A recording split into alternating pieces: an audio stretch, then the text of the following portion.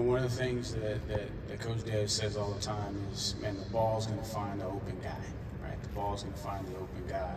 But I think you also have to take that in context. You got to have distribution amongst the field to be able to find the open guy, right? So when you design a play, right, you got to have a guy at every spot. Right, so in order for it to open up the way that Coach Kitchens is referring. So I think the difference here is now we have more experienced guys, right, that can go make plays, so you don't have to necessarily strictly game plan for one guy, or the quarterbacks don't have to have this feeling like I have to go to this guy regardless of he's the third guy in the progression, right? And I'm going to skip 1, 2, no, I'm going to this guy. That's not how you want to operate. You want to be able to operate and flow as the design of the concepts are intended. And so what I think is you have, from the receiving standpoint, you have more competitive depth, right, which is going to allow the quarterbacks to be able to distribute the ball a little bit better. And then also other positions, your tight end position. We project it to be, more dynamic in the passing game, which is going to help from a distribution standpoint.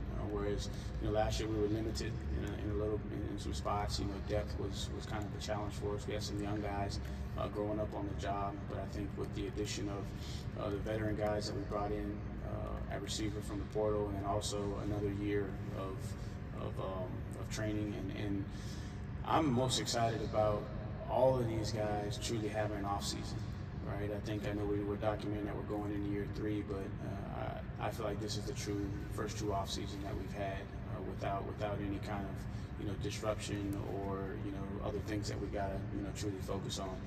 So I'm excited to see, and I think that will help from a developmental standpoint as well. So I think to truly answer your question, I think we have more viable options to be able to distribute the ball. And so, but if it turns into a situation like it was with Malik, I mean, you're not going, like, you're a fool as a coach if it's working to to go away from it.